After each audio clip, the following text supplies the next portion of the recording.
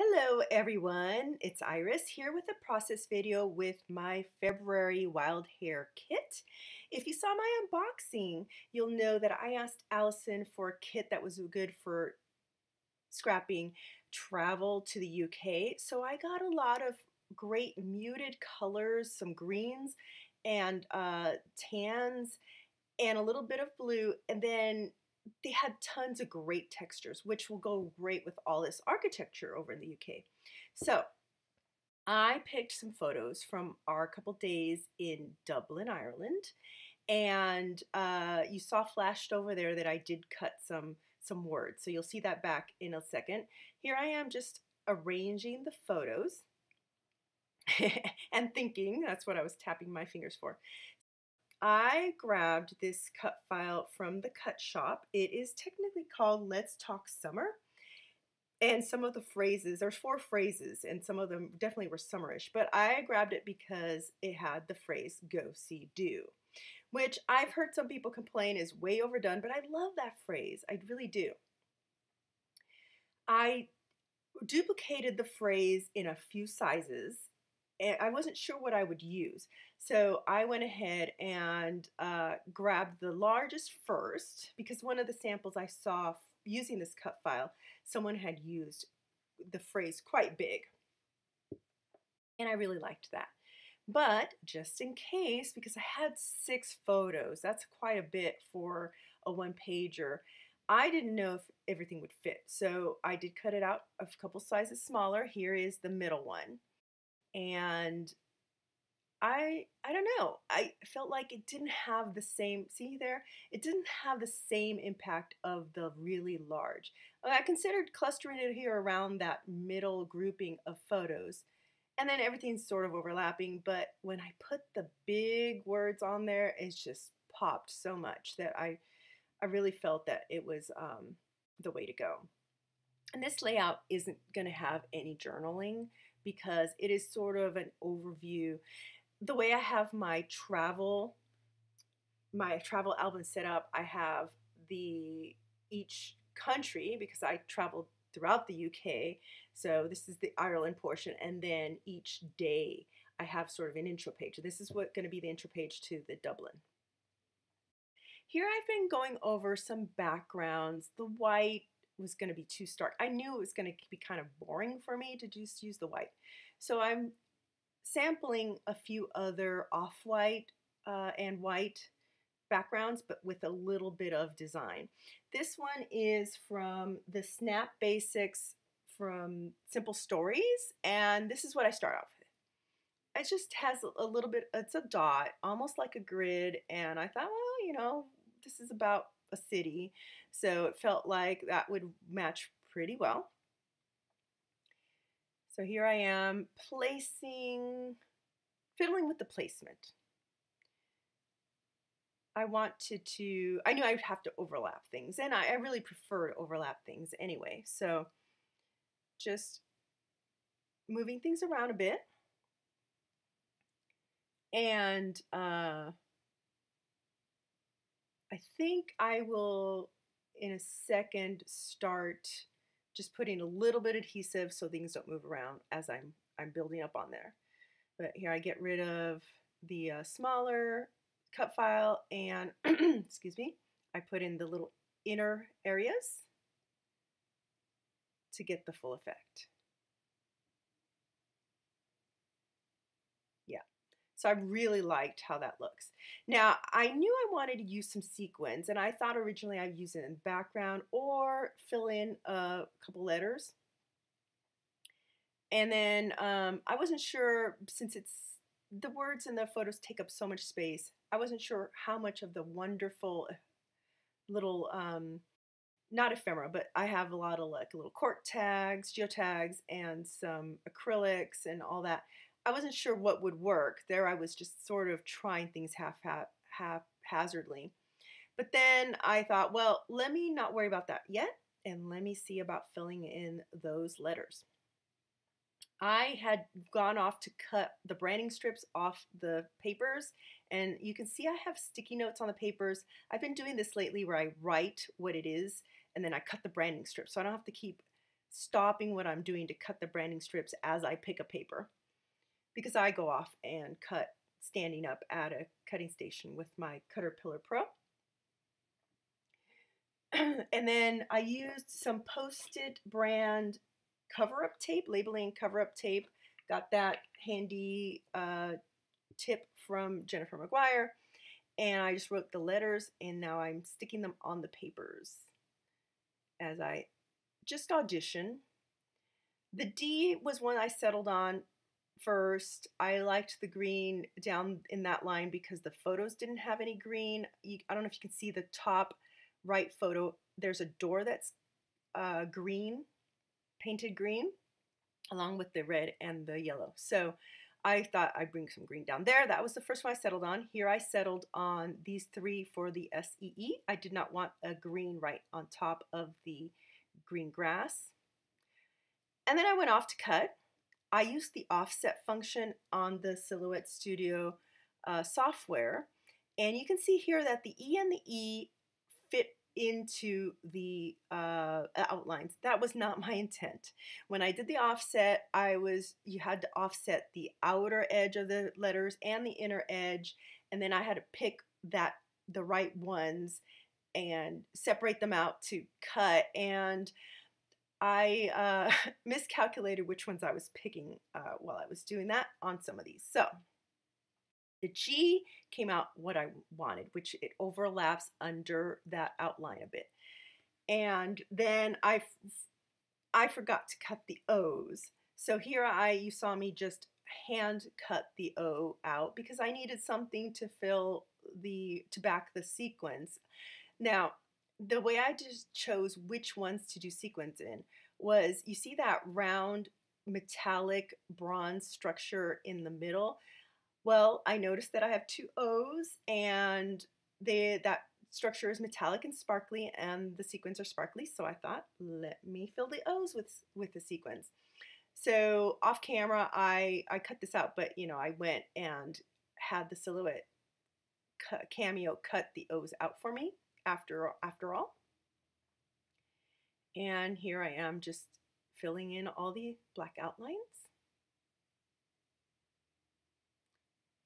So I considered cutting the cut file out of white.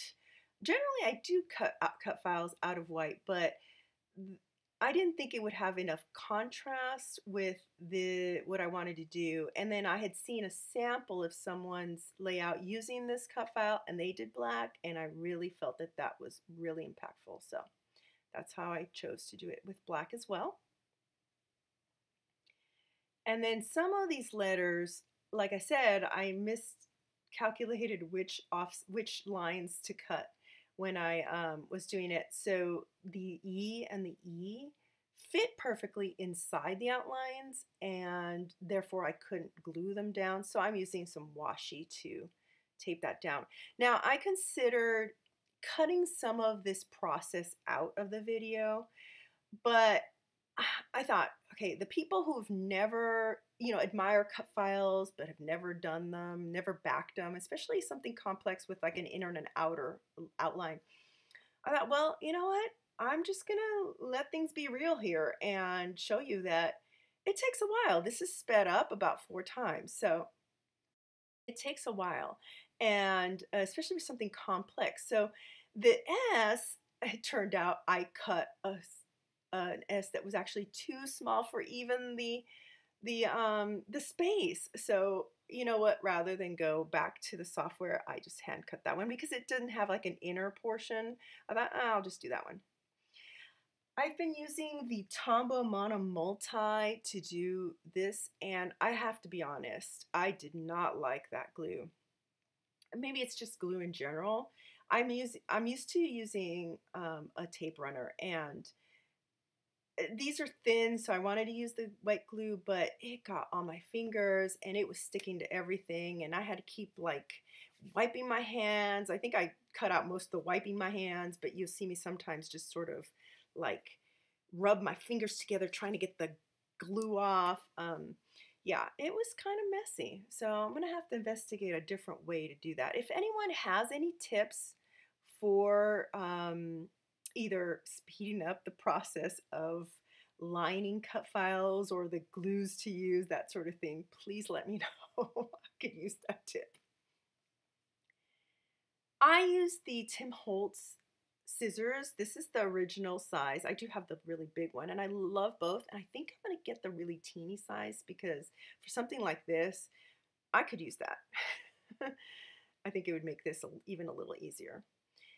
So here I am I had to outline the inner parts of the E's to cut them out. And actually that didn't work. That wasn't too bad. So maybe next time I won't even bother with the offset function on the Silhouette software and then just hand cut it all, even though it has like the inner portions, because it wasn't too bad. Oh, here I'm trying to glue them down in groupings so I can move them together. And I fiddled with this for a little bit. This is the score tape, and you know, I didn't want to put too much because I knew that if I didn't like it, I would have to tear them off again. But I did put a little bit to keep each grouping together as I moved them around. Oh, here, you know, I went and moved everything to the other side just in case, just to see what it would look like. And in the end, I went with my original gut feeling of putting the go and the do towards the left and the C towards the right, and then, you know, have the pictures staggered like this. And because I have quite a bit of photos and these words take up so much space, I wanted to overlap it. So here I am just trying to figure out exactly where they're going to overlap. More tape. I think I moved the go a little bit higher just so I can overlap it even more. And this is going to end up in somewhat like a zigzag pattern. You see it's like a mirror image of a Z. So even though it reads go, see, do from left to right, I sort of zigzagged it from right top to left bottom. And I think this is the next day, and I'm ready to do the sequins.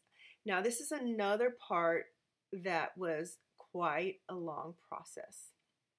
I grabbed this little thing. Hold on, let me go find it. I forgot in my notes to write down what this is. I bought the Jewel Picker by Marvy, and that was another Jennifer McGuire. I get all my great tips from Jennifer McGuire between her and Tracy Banks. So this Marvy Jewel Picker has two kind of somewhat sticky sides. One's they sell it in different versions, but I got the one that's double ended, and one is thinner and one is bigger.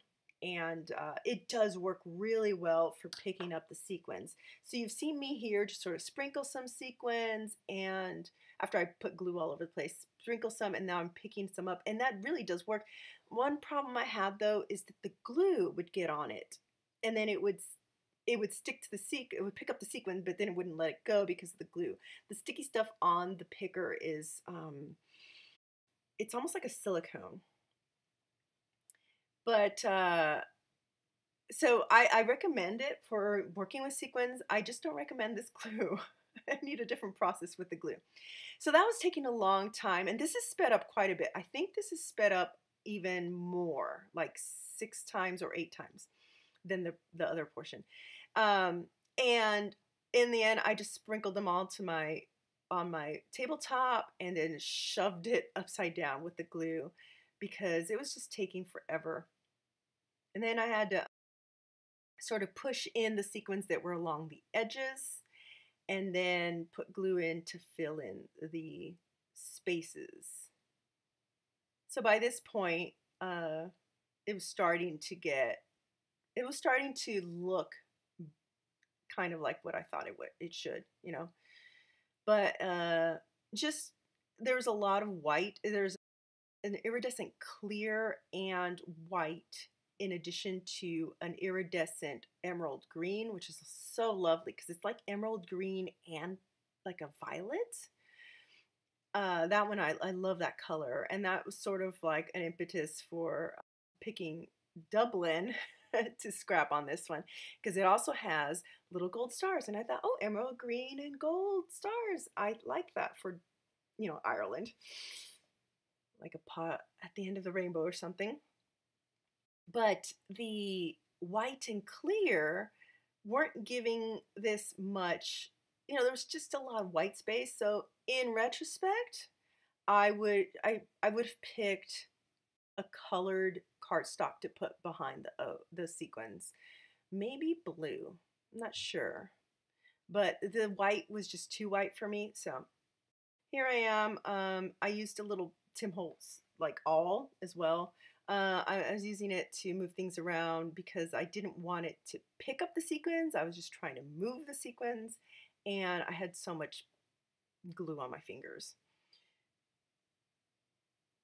So now I'm putting down the outline. I filled the background with sequins before I put the outline on because I didn't want it to overlap the outline.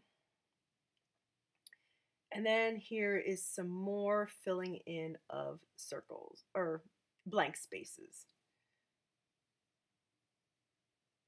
So you can see, oh, one of the reasons I didn't like this glue, besides that it's just got all over my fingers, is that it does not dry matte. So there's going to be some shiny parts in my black outlines. But you know what? Once you put it in a page protector, you don't really notice it because the page protector is all shiny.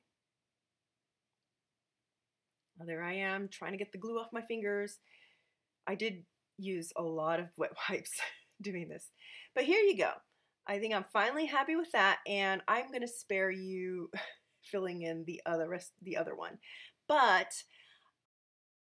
when I was recording and I turn off and turn off, I accidentally did not hit record. I thought I hit the record button enough, and since my phone is way up high and I usually get on a stool and stand up to look, and I didn't this time, and sure enough, it wasn't recording. So here's what you missed. I had done some mist I have the Heidi Swap Color Shining Gold, the Glimmer Mist from Tattered Angels in bronze, and then that's Mr. Huey's, which is an opaque one in leaf green.